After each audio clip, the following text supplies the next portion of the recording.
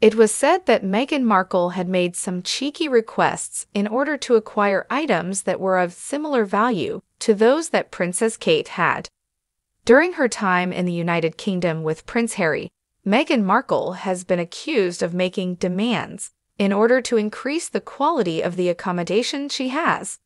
After the Duke of Sussex proposed to the Duchess of Sussex in their first residence, Nottingham Cottage, in November 2017, the Duchess of Sussex relocated to the United.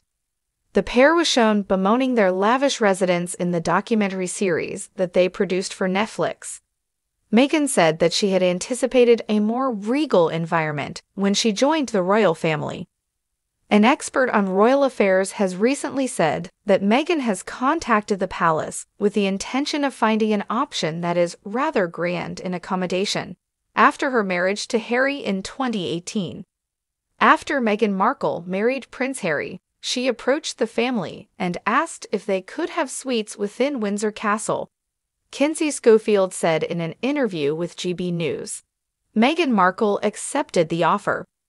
She wanted to share the same space with the Queen, and she was denied that space for multiple reasons.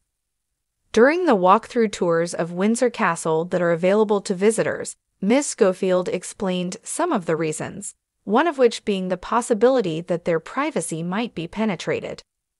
This fixation on what the then Duchess of Cambridge possessed and her need to acquire something of similar value was the source of Meghan's demand, according to the expert who helped explain it. During that time period, the couple who would later become the Prince and Princess of Wales were residing in Kensington Palace, Flat 1A, which included an extent of 4 stories. According to House Beautiful, Queen Elizabeth II presented them with the flat as a wedding gift in 2011. Prior to their move-in, the flat was subjected to a lot of renovations. During the course of their Netflix program, Harry and Meghan revealed that their first house, Nottingham Cottage, was far smaller than they had anticipated. This revelation was a subject of conversation. As far as people were concerned, we were living in a palace, according to Harry, and we were in a cottage. Kensington Palace sounds very regal, of course it does, Meghan continued saying. In the name, the word palace is included. On the other hand, Nottingham Cottage was rather modest.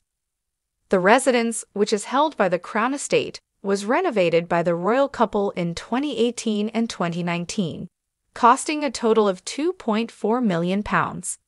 Under the sovereign grant, the expense was first incurred by taxpayers. However, Harry ultimately returned the whole amount.